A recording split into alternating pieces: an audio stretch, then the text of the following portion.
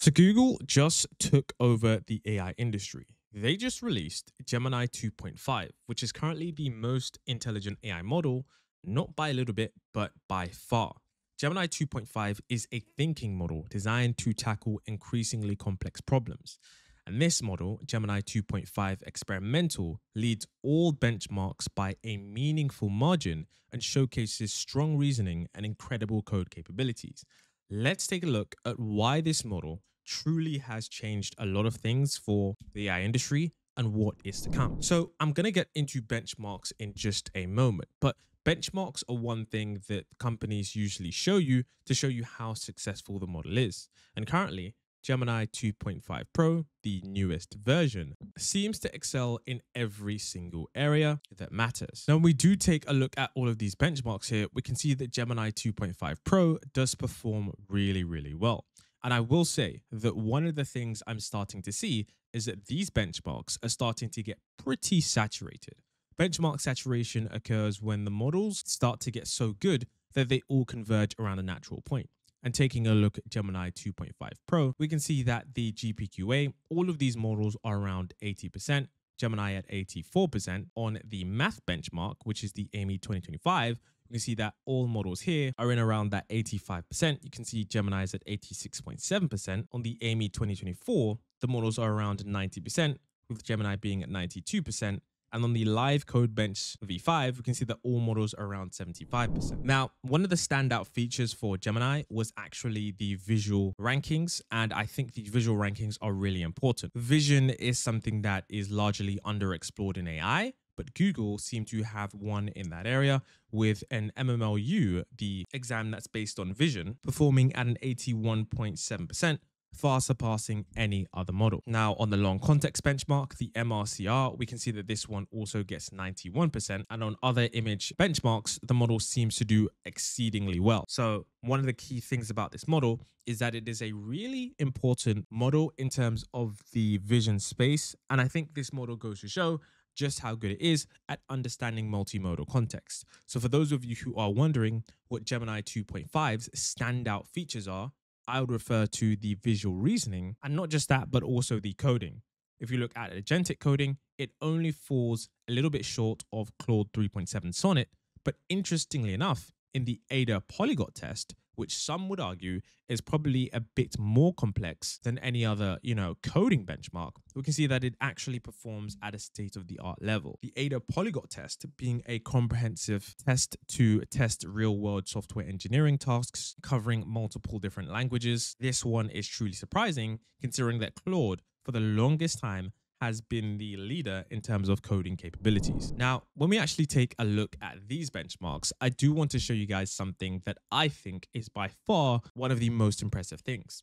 On the reasoning and knowledge, one of the key things where Google Gemini Pro stands out is a benchmark that many other models haven't seemed to broke the mold yet.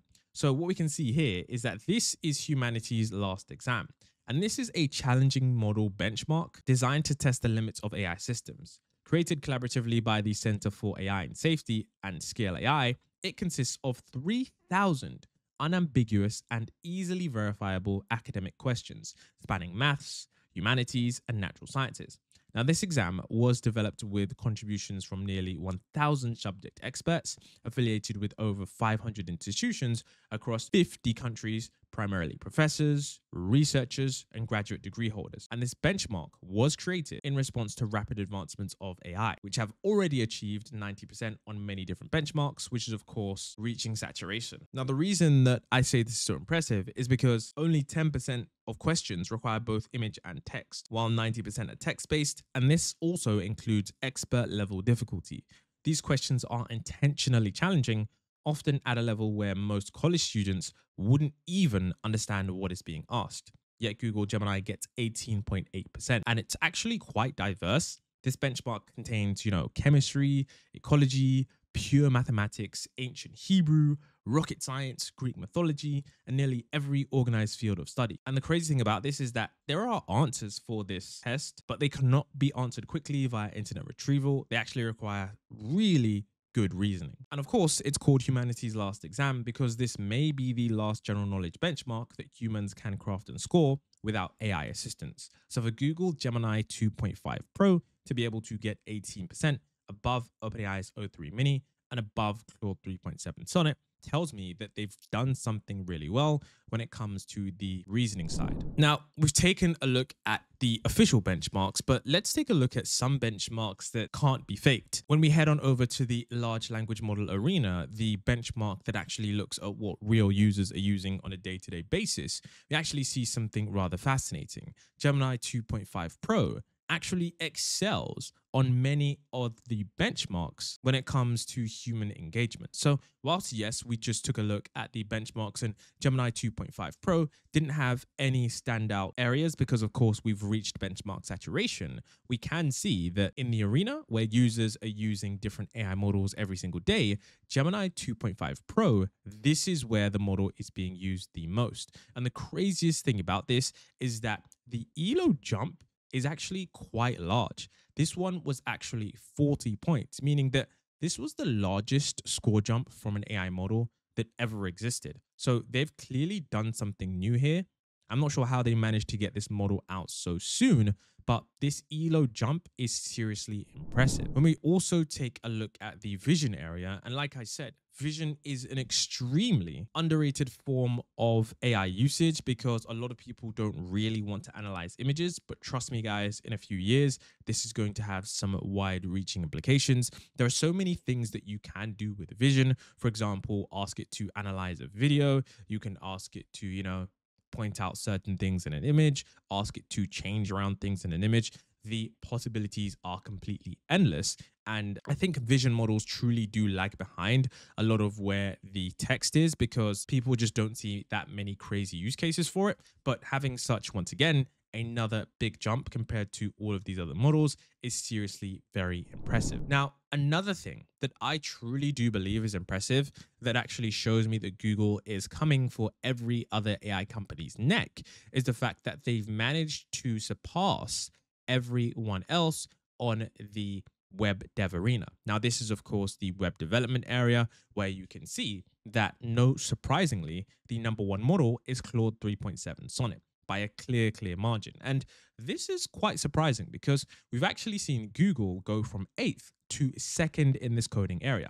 Now, the reason that this is pretty impressive is because we've never really seen any other model come close to what Claude have been offering. And for the first time ever, and this is now an AI that I'm actually using in my workflows. This is definitely one that I'm going to be releasing some key AI workflows in my community, showing everyone how to take advantage of this. And I already did that earlier today, releasing the ultimate Gemini 2.5 Pro cheat sheet. Don't forget to check out my community. It's going to be the first link in bio if you guys actually want to access this. Now, one of the benchmarks that I'm really intrigued in seeing is the simple benchmark. Now, Simple Bench is essentially a benchmark that's designed to catch if an AI is truly reasoning or not. One of the problems is that, these AI systems talk in a way which means that they can look as if they're reasoning. And a key individual problem that one person discovered was that oftentimes you will not realize that the model isn't, actually reasoning, but retracing reasoning steps from other questions, meaning that it's just looking at the problem and not truly analyzing what should be correct. In this exam, I guess you could call this sort of not an ARC AGI test, but a kind of test for human level reasoning, where the human baseline is 83%. The current frontier, Claude 3.7 Sonnet with thinking, only scores 46%. And many of the questions are ones that humans get easily because I think we have a backbone understanding of physics. For example, one of the questions is, if you left ice cubes on flames for around 5 minutes, how many ice cubes would be left after 2 minutes? And oftentimes these AIs get tricked into thinking that ice cubes would still be there, and they start reasoning and doing a whole bunch of mathematics when on the face value, you'll know that there wouldn't be any ice there.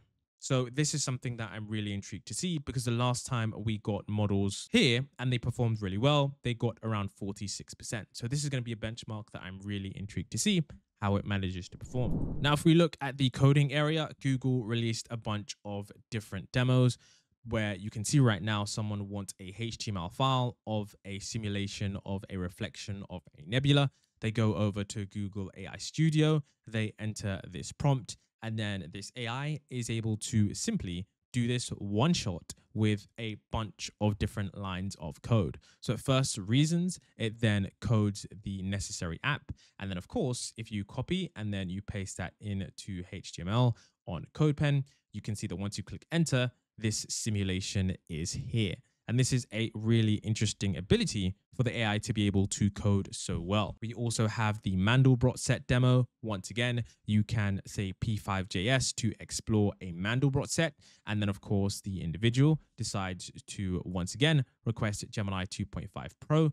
Once again, it now thinks, and really interestingly, you can actually see the chains of thought. Unlike OpenAI's model, you can see exactly what it is thinking about. And then of course, you can see that once you use this again and you click play, you're able to get the Mandelbrot demo. This is of course a famous pattern in mathematics, and it just keeps on going, which is super, super interesting. But these things are not easy to code at all. Of course, this is an interactive plotting demo that Gemini 2.5 Pro has been able to do. You can see he created an animated bubble chart using Plotly Express and talk about how economic and health indicators have evolved over the years for each continent. Once again, the thinking part. And I would say if you're going to be using these models, definitely take a look at how the model thinks, because that allows you to see if the model is reasoning with the same type of logic that you are using in order to do this. So you can see right here that once you click play, this then produces something rather interesting. And you can see it produces this interactive chart. So this is something that it one shot with one prompt. And this is something that is really, really interesting because this has a variety of different use cases.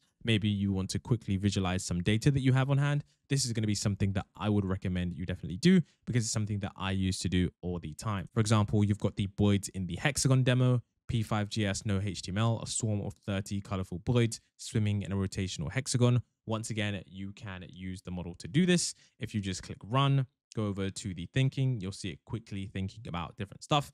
And I think you guys get the gist of this. This is a model that is clearly comprehensive in the sense that it is able to do a bunch of different things in a range of different ways. And like I said before, I definitely use this model to see if you can do a variety of different things that you previously weren't able to, considering many individuals are using this model at the frontier. So overall, let me know what you guys think about Gemini 2.5 Pro. Do you think that Google has done it again? I certainly think that they are on the state-of-the-art area when it comes to leading the AI race, but I do think that there are a few changes in the AI industry that are definitely going to change how we use these tools. If you guys have enjoyed this video, don't forget to leave a like on the video, and I'll see you in the next one.